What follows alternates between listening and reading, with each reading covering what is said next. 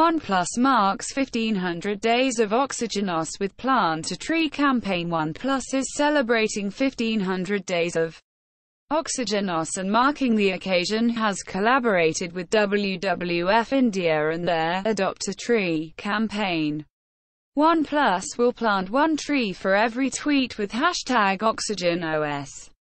It's been an amazing journey, building great products and software together with the OnePlus community, said Szymon Kopec, product lead at OnePlus, in a post on Friday. Using drones to study Amazon rainforest's health. Harvard University researchers are using specifically engineered drones to monitor the effects of climate change on the Amazon rainforest's health. Researchers aim to monitor unique chemical signatures emitted by plant species, which change if they are under stress.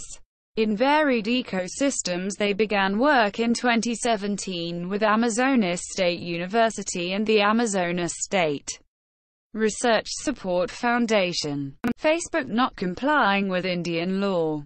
TN government tells SCTHE. Tamil Nadu government on Thursday claimed in the Supreme Court that Facebook, alongside other social media companies, isn't complying with the Indian law. It claimed that this is resulting in increased lawlessness and difficulties in detecting crimes. The Madras High Court was earlier restrained by the SC from passing any effective orders over linking Aadhaar to social media accounts. Disney CEO resigns from Apple board ahead of Apple TV Plus launch. Walt Disney CEO Bob Iger resigned from Apple's board of directors on September 10.